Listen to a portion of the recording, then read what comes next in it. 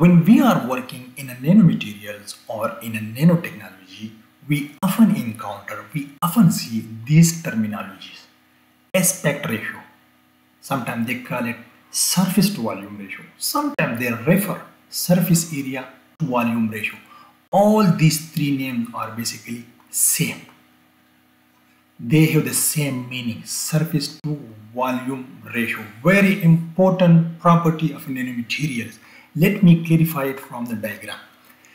Let's suppose we synthesize nanomaterial by any method. Nanomaterial. And our nanomaterial was in spherical form. We just suppose.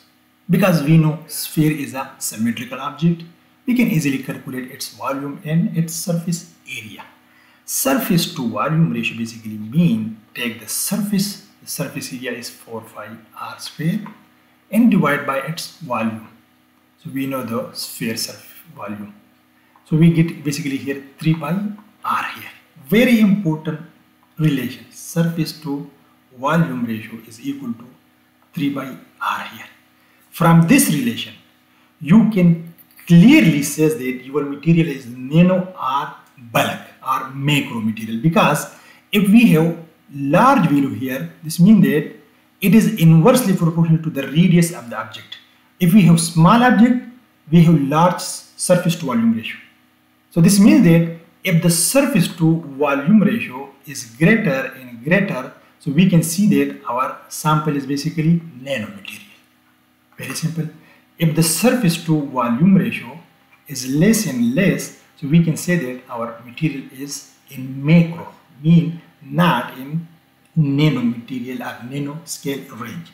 So this is very important property of nanomaterial. Let me make it more clear from the diagram. So here you can see here, this is the surface to volume ratio. It is inversely proportional to the size.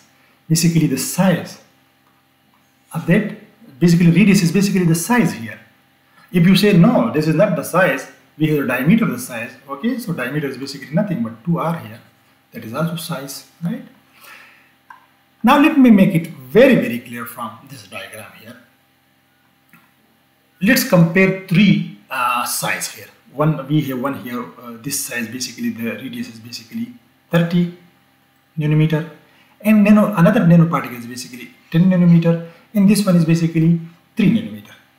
So you can see here that if we have bigger particles, so you will see that, oh, it has a large surface area, but no, only 5% of the particle on the surface, because everything is inside here, inside, and we don't see, because we don't see here, we don't see the inside, because we want reactions, and reaction only work on surface.